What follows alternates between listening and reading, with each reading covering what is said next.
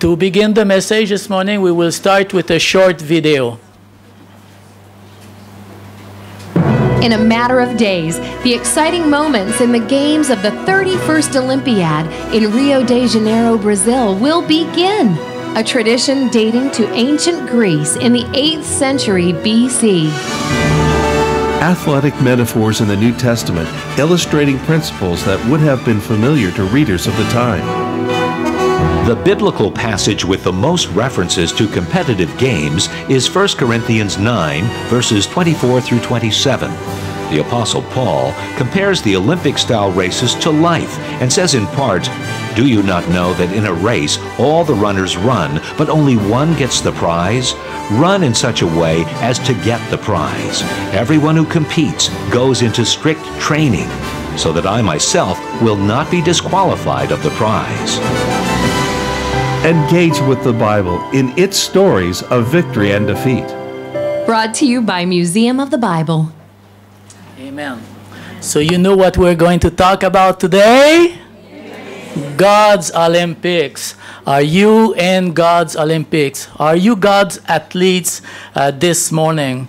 We have heard in this video that in the time the New Testament has been written, that the writer of the New Testament were certainly aware of the Olympics. They knew it. It was evident that Paul especially was familiar with Olympic Games. There's so many scriptures in the New Testament talking about wrestling, fighting. They use the word agony, actually, when it talks about competing. Like the agony is really something that requires striving. It's hard. It's a competition. It's a fight. It's boxing. It's wrestling. So this morning we want to talk about that. And the text that we have mentioned in the videos, do you not know that in a race all runners run? So I hope you are all running this morning. Hello? Are you running? Yes, but only one gets the prize. Actually, if you all run this morning, you will all get a prize.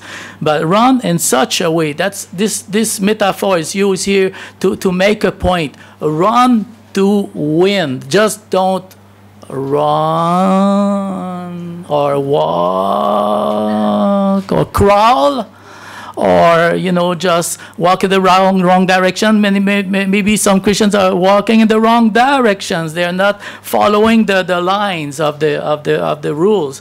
So if we are running, run. If you are a Christian this morning, be a Christian, be a runner, be involved, be in God's Olympics. Just don't mess up with that. This is important. Everyone who competes, that means there is a choice here. There's a will here. Everyone who competes, it's a personal decision. Do you want to compete in the game? Everyone who chooses to compete in the games will accept, not because other forces are forcing it on them, but willingly they will understand the need and they will accept the need for strict training. Do you see it in yourself as a Christian? Because all of these are illustration of the Christian life, of our walk of faith. So if these athletes are choosing the strict training in order to run to win, how about you and I this morning? This is a good reminder. This is to refresh us. Are we serious? Are we engaged? Are we moving forward? Are we winning something? Are we going in the right direction? Are we running like God intends us to run? A strict training. Do you have a strict training in your life? Do you have any discipline, like an awareness of the needs of personal disciplines, things that we choose, things that we refuse, things that we want to do daily because it's important? And Pastor Jennifer and I, we have been starting in Melrose last year. We were going to the gym every now and then. So sometimes we talk about it. It's really good. It forces us to do certain things beyond our past activities. It just refreshes physically. So we go into a strict training. They do it to get a crown. When you get engaged in strict training, when you go to the gym, for instance, it also affects your mindset. Because you're doing some physical exercise, it will also make you think about what you eat. It will also make you think about other aspects of the discipline of life, of healthy living. It does that. You don't have to think about it. It comes by itself. And these athletes do it to get a crown that will not last. But you and I, we do it to get a crown that will last forever. This is so much important. If these athletes are doing so much effort, so many years of their life going into such a hard training. I was reading this week, I read so much this week about the disciplines. I watched some, but I didn't watch as much as I wish I would. But I read about Christian athletes because I was interested in that. That's what I will want to talk to you about. But these people are going into such a training. Years of their life they are going through. And it is for a goal. And we will see this morning how many of them, after they get their goal, their prize, they are not really satisfied with that. You and I, we're running for something so much more important. You know, after you die, what's going to happen to the race, the effort of your race? Where are you going to spend eternity? That is so much more important than after the Beijing Olympics or after the London Olympics or the Rio Olympics. It's so much more important. Do you agree with that? After my life, I'm going to somewhere. I'm going to spend eternity with God. I'm going to be rewarded for my faith, for my works. This is so important in the New Testament, so that I myself will not be disqualified for the prize. How sad it would be to be disqualified. And it says in this text that only one gets the prize. I was reading about the ancient Greek Olympics. There was no prize. You know that there was no second prize. There was no third prize in the ancient Greek Olympics. This is modern Olympics. To give you a silver, to give you a bronze. This was not at the time of the ancient Olympics. They would come to this camp 1 month before. They would be like in a punitive environment. They would be whipped and beaten and forced to, excel themselves, and they had to win. They had to win. They had no choice. That's why it says, in that particular context, if you understand the context of the ancient Greek Olympics, you understand only one gets the prize. It makes it even so much more dramatic. So what is God's Olympics goal for you? Because we're talking about Olympics. It's such an event. It's so inspiring and it's so uplifting for all of us to see all these young people. Some of them are 16. Some of them are 20, 22, 19. It's so wonderful to see so much success going. I know that there is a Canadian 16-year-old who won a gold. This is awesome. First time to the Olympics, and she's got the gold medal already. 16 years old. This is so amazing. Could you do that? Is it possible that you, the young people, can win the gold medal for God? Yes. Yes. Oh, they said yes. They said yes. I helped them to say yes. How can you enter the selections? How can you enter into this training camp? How can you be selected? How can you go further? How can you train? How can you be trained? And how can you achieve the goal? So this morning I want to look at a few Christian athletes, Olympic champion. Some of them are well known to all of us, and some of them, none of us know about anything. In the first service, most of them didn't know any of them, but they are great Christians. They are great Christians, but not always that great. So the first one I want to talk to you about, nobody knows about him. He's totally unknown. His name is Michael Phelps. Michael Phelps is a superstar swimmer. Everybody knows this. The most decorated athletes of all times. We know that he's such a figure, like somebody that you dream to be like, you admire. He's so admired. But did you know that after the London Games 2012, he was contemplating suicide? You know that? Some of you maybe have read a bit more about that. After the London Olympics, Michael Phelps stopped his career because he had paid such a price, and striving and for so many years and strict training. Now he came to this top. Yeah, he was already the most decorated. He says, that's enough. Now I'm going to live my life. And he went to live his life recklessly.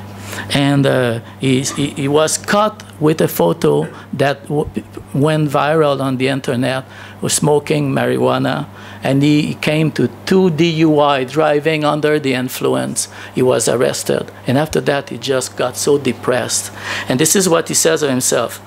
I had no self-esteem, no self-worth. I thought the world would just be better off without me. I figured that was the best thing to do, just to end my life. This great athlete, it's hard to understand or even think that a man and that so high and society and the positions of that everybody desire or dream of would think like that. Who do you think is behind such a mindset that is seeking life to destroy, to distract, to kill, and to lie and to demolish life? You know, such a great athlete like that, his gold medals couldn't satisfy him. He had no purpose to keep on driving. It's hard to believe that such an athlete would come to that one.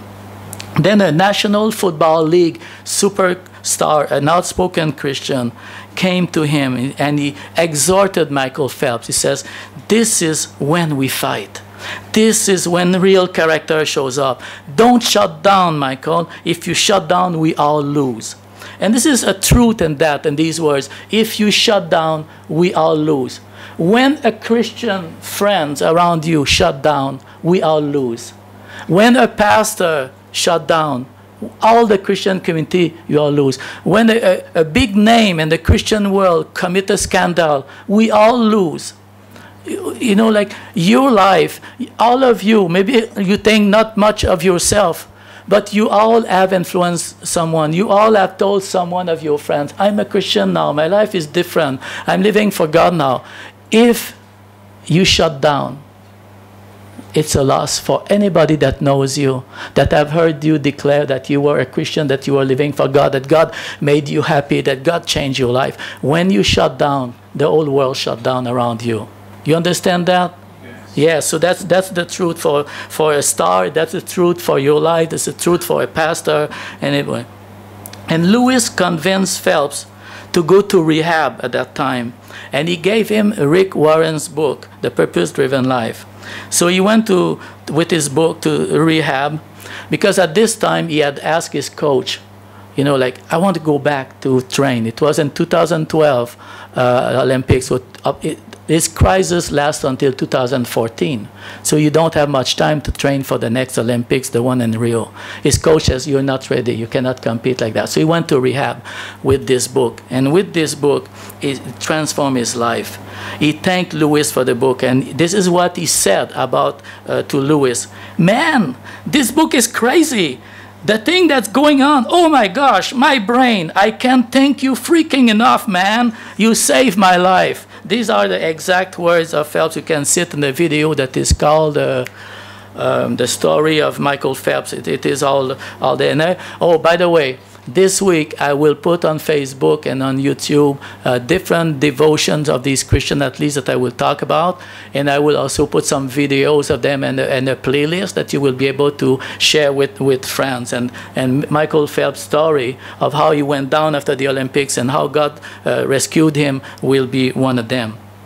So anyway, he explained in an interview, this book turned me into believing there is a power greater than myself, and there is a purpose for me on this planet. Faith in God restores perspective. You see, just before he wants to end his life, now he discovered that God has a purpose for his life. And during the time in his rehab, there's a time in the rehab training that is for family to come for support and for reconciliation. And he reconnected with his father who abandoned the family when he was 9 years old. And he went into sports just to fill the void of his father, and he had the grudge in his heart, and the experience healing for both of them. Then after rehab, Phelps asked his girlfriend to marry him, which is a good thing. Just after Rio's Olympics, they will get married, and she became pregnant. She will have a son, and when he saw his son, he just burst out in tears, and to see the love of God and to realize something.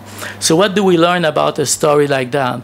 It's the grace of God. The real hero and heroes and Christian heroes or any sorts of heroes, it's always God, the real hero. Because for you and I to become a hero, it needs the power of God, the grace of God. By the grace of God, Phelps was rescued from the pit and brought back into life. But don't think that now Michael Phelps will all be a Christian, a perfect Christian. He's at the beginning of a Christian life. He will have the same struggle as you have. He will have to learn to know he's such a star in the world. The medias are after him. So he will have to know how to live with that. Phelps seems to have a better sense of who he is and what really matters in life. He understands that gold medals, no matter how many, have no power to save. He won 22 gold medals and 5 bronze and silver medals. That's 27 medals for Olympics, 65 world gold medal championship, and many, many other medals in his life. And God has rescued a man when he was at the peak after he came down. The second athlete that I want to talk about is a lady. And I'm sure not many of you know about her. We'll go to the next slide. Her name is Tamika Catchings. Do you know Tamika Catchings, anyone? No? All right, so same as me. We're learning together about somebody. It's really encouraging. The verse that you will see on this one is, "No, in all these things we are more than victorious through him who loved us." And she refers to times of adversities and handicap and accidents in her career. And she says that we know that God caused everything to work together for the good because God has a purpose. And she has learned a secret in her life. She grew up in Chicago area. She showed athletic skills from her early age. Her father was a professional basketball player. She was born with a hearing disability, very serious in both ears, that affected her speech. And because of that, she was laughed at in schools. You can imagine how cruel people are. So she had to go to wear, as a child, hearing aid, and she had to go through speech therapy. I will put a video of her also on Facebook, and you will see that even now, as she speaks, it's not so easy to understand her. You can see the effect of it. But what a star and what a Christian she is. She says, "I know that it is only by the grace of God that I stand here today. I think that God has allowed me to use my hearing disability and all of the adversity that I have faced as an example for so many all over the world." She sees God as a plan. She sees that God has worked some weaknesses or adversities and disabilities to the glory of the Lord through her life. So as she grew up, she remembered that mom and dad took her to church 3 to 4 times a week. And they were quite strict. And she was bored. Are you bored when you go to church sometime as a young person? Maybe it is so. And then later on, it became more like a social gathering. You know what she would do? She did what many of the young people go when they sit together, like this morning in the church, but not you this morning, but many of other young people. Sometimes when they are in the back row of the church, they drew pictures, they pass notes, and they talk, secretly, or they send texts nowadays, things like that. So she said, "I totally overlooked the fact that my parents took me to church to build important spiritual values in my life." And this is encouraging for the parents. When you continually bring your children to church, even though you see sometimes that they are boredom or, they are not really there fully, but they are in the church and the Holy Spirit is here and the community, the love of the Christian are here and the words of the Bible are being spoken, and it will eventually do something. I talked with one of my daughter this week, and she went to climb a mountain, very high mountains, about more than 6,000 feet, and she got scared at one point on the rock, on the cliffs, and she told me, she says, "I was so scared, Dad. I screamed, 'Jesus, Jesus, Jesus, Jesus, Jesus.'" I said, "Oh, that's good." She's screaming at Jesus. Anyway, hallelujah. Later on in the middle school, her parents divorced, and that was another layer of adversity. So she used sports to escape all the trouble in her life and the things that didn't go right. And second year of college, she attended a church service with some friends, and she heard the preacher talk about the fatherhood of God. Don't focus on your earthly father, but focus on your heavenly Father. And that has really impacted her life, and she understood from that time on that God always had his hand upon her lives, and that it did something. She considered herself a Christian, but because she was an athlete, basketball was always first. Do you have that in your life, Christian, this morning? We are Christian, we go to church, but there's something that is really strong. There's something that's really pulling me. There's something that is more interesting. There's something that I have my homework are more important. My exam are more important. My work is more important. Anything else is more important. My competitions in sport. Parents, this is really important. You know, you need to sort out your own priorities and your own life as parents, and try to bring your children to put the priority at the right place. God should be the priority over anything else. I know it's hard. I'm not saying it's easy, but it is essential that we do everything we can on that one. So she was progressing, but she considered herself as a Christian, but not really like a committed Christian, we can say. So think about that when you come to church every Sunday, young people or anybody else.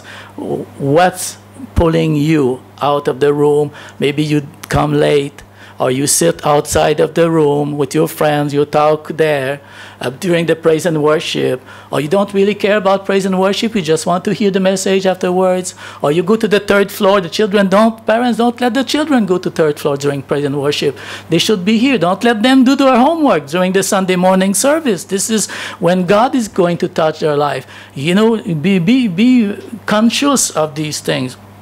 And then at this point, when she came to a place where she was going to be chosen to join the professional basketball, she tore an ACL, anterior cruciate ligament, and she was put aside. So it's like a crisis. I mean, you are there. You're going to get into the professional. That's your dream, your life. And then you tear up your muscles, and you have to be put away. Imagine how she felt at that time.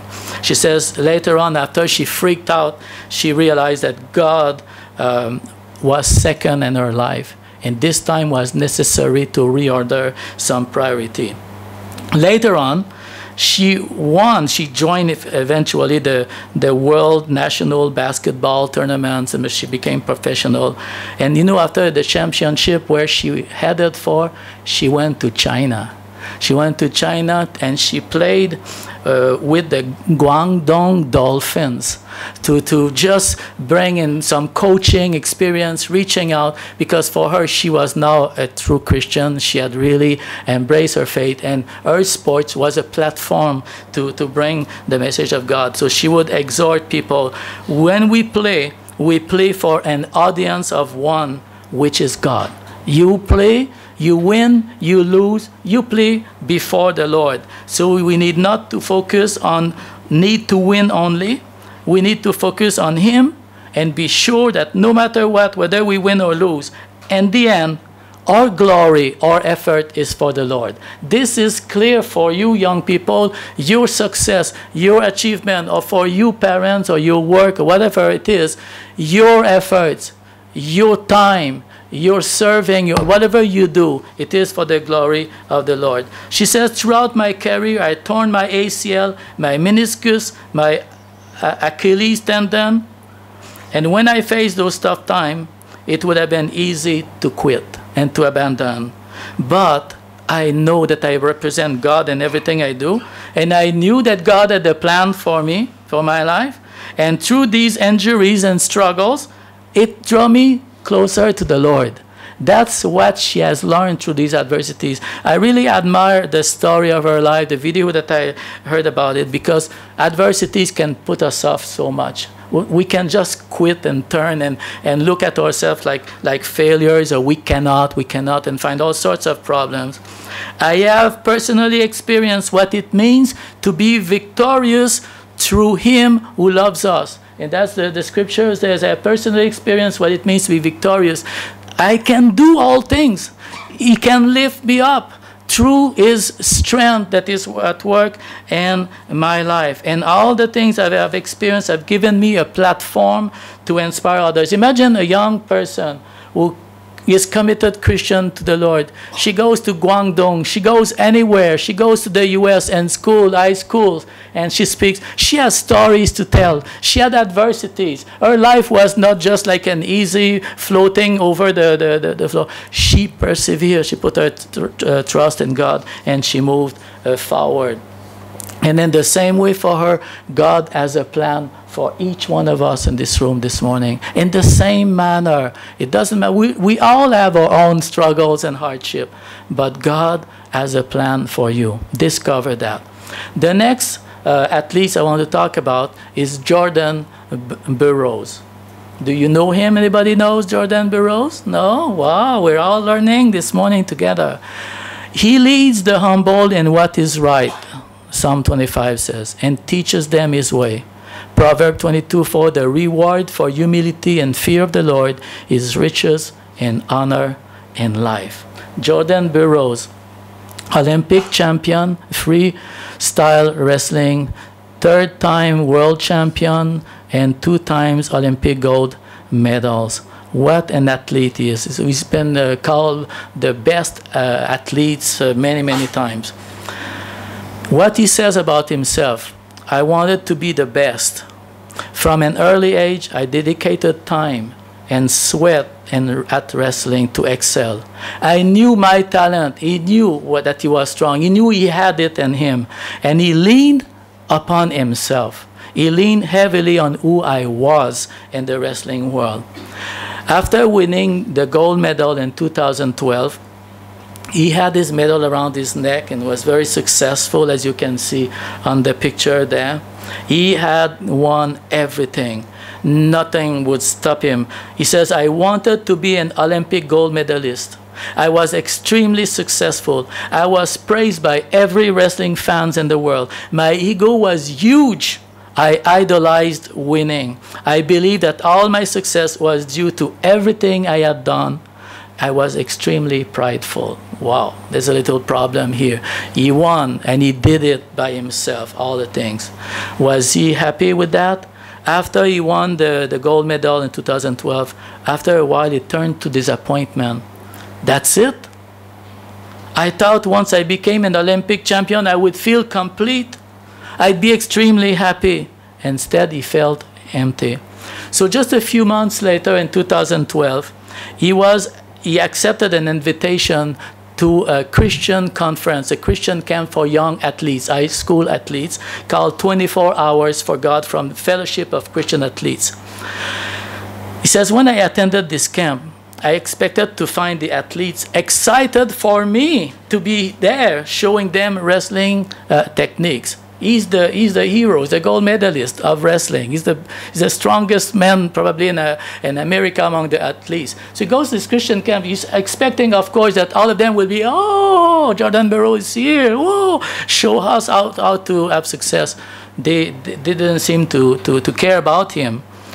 It was the most amazing things I've ever seen. I've never seen so many kids so happy and unashamed. They were less impressed with me being there and more happy that Jesus was in their presence. They were in the presence of Jesus. And then it touched him so much. He says, I wanted to live that life. I wanted to be one of these kids. I wanted to know Christ fully and completely. These kids opened my eyes. Instead of looking up to me, I was looking at these 14, 15-year-old kids. And that day opened my eyes. All I knew was worldly gold. God and his eternal treasures were nowhere near my desire. I never thought about really God, didn't care about it. I had reached the ultimate human success, but there was an emptiness nagging at me that wouldn't go away. What was I missing? And then the love of these young people. You see, you never know how your zeal for God, your enthusiasm for God, your testimony for God will do for someone who seems so far away from God, so proud, so full of himself. You know, sometimes you see some people, you don't want even to go near them. They are so sorts of bullies, sorts of so proud. You think that you're unable to reach people like that.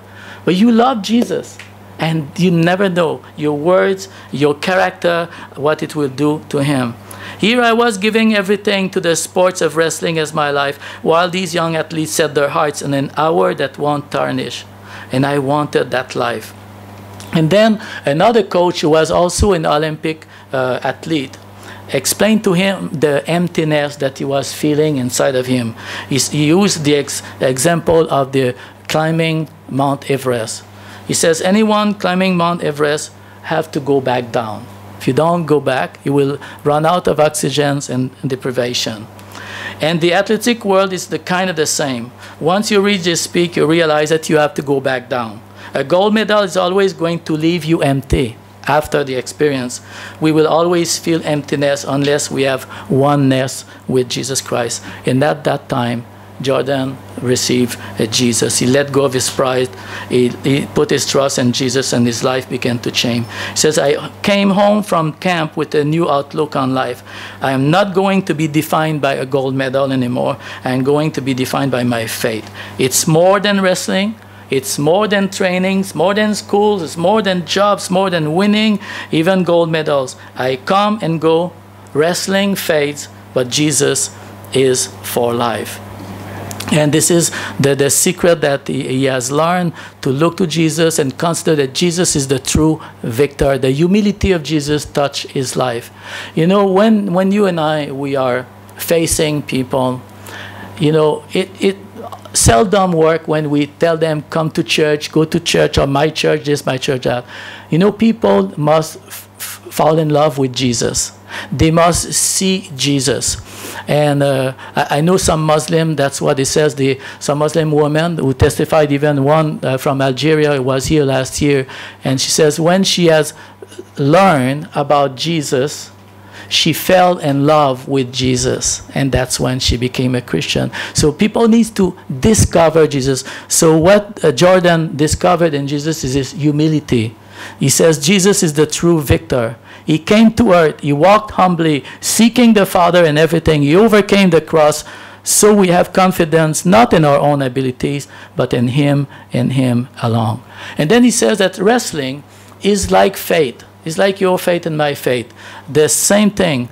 You have room to improve. You need to train. It's the same thing. That's why the New Testament uses so many scriptures referring to the athletes, referring to the fight, the wrestling, the boxing, and all of these, the race and the competitions and things like that.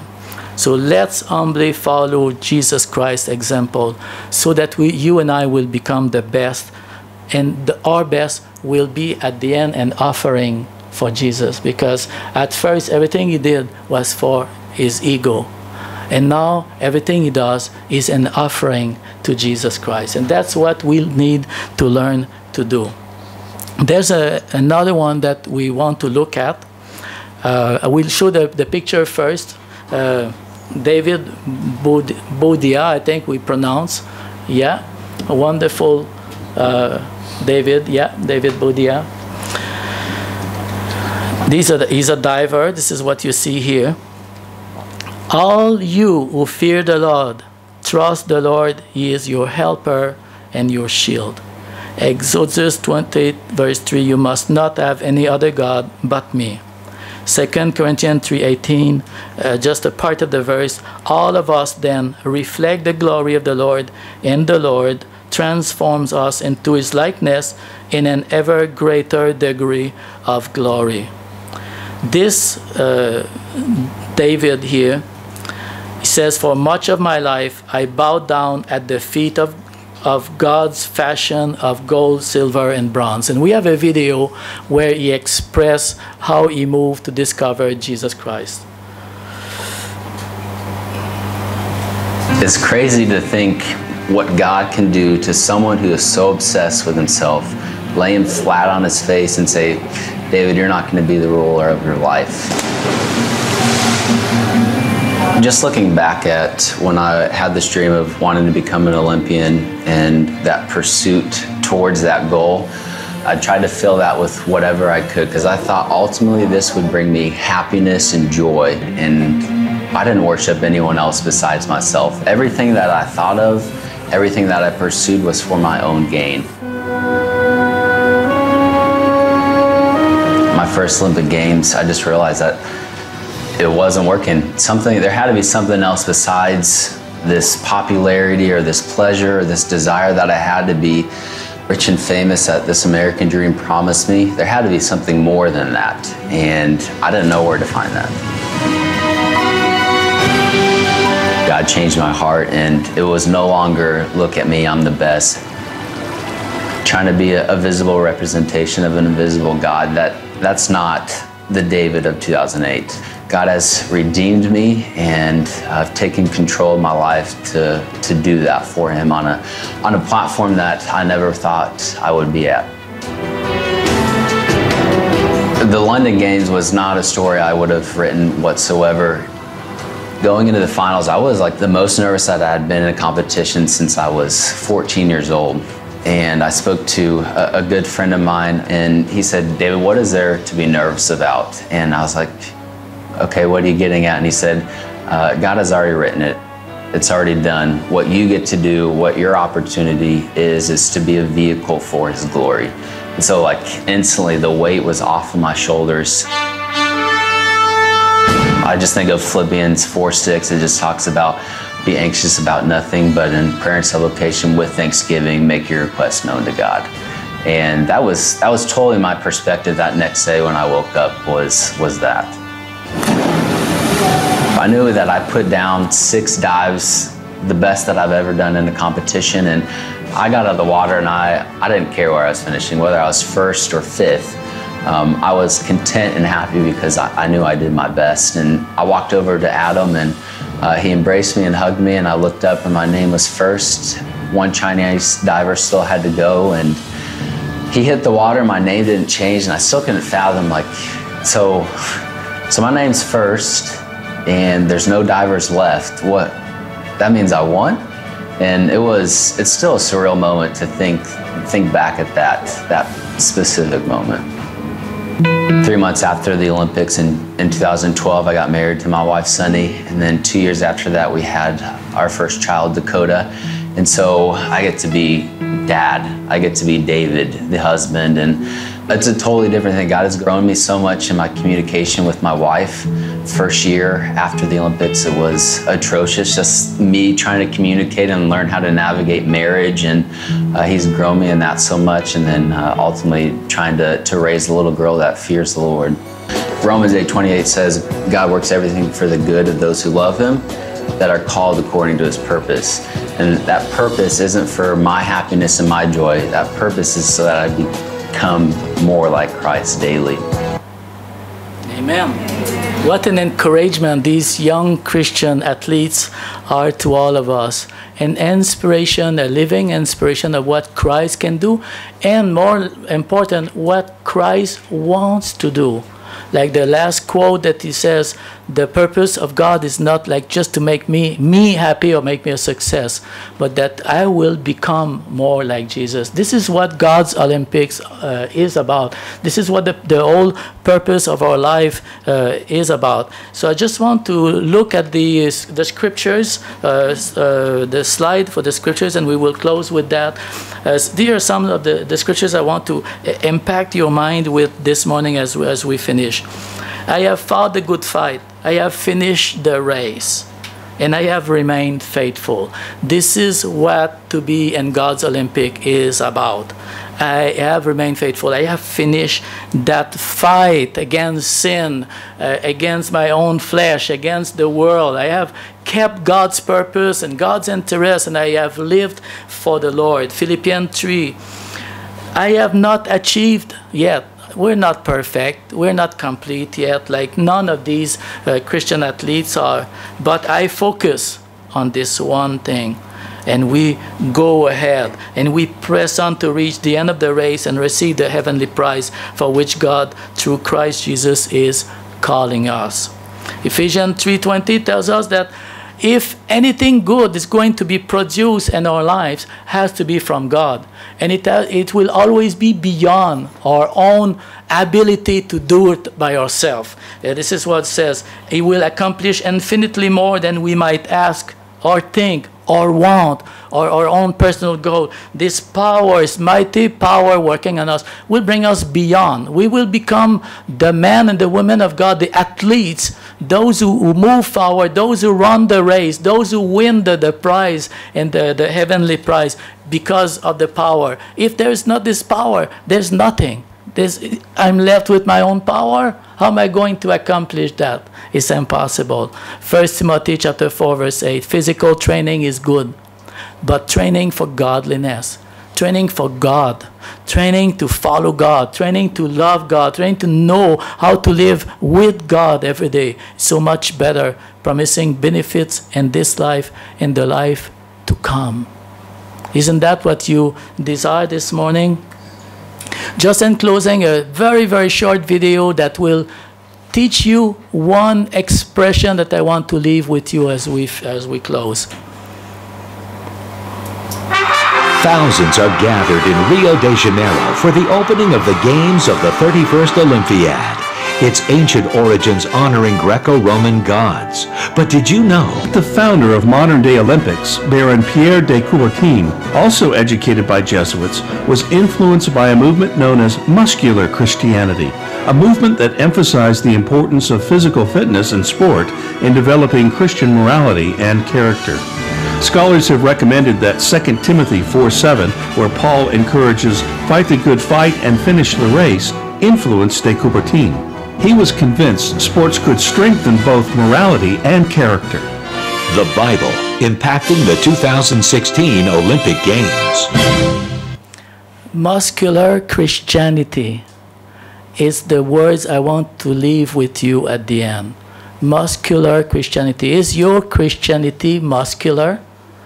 Is it achieving? He says he's convinced that physical activity, healthy body, reaching out for the best, brings something good in our spiritual life. There's a connection between the healthy living for God, pursuing the right things of this life with the right motives in order to really get some treasures in heaven. Amen? We train for gold, a treasure that will last. Would you stand this morning? Hallelujah.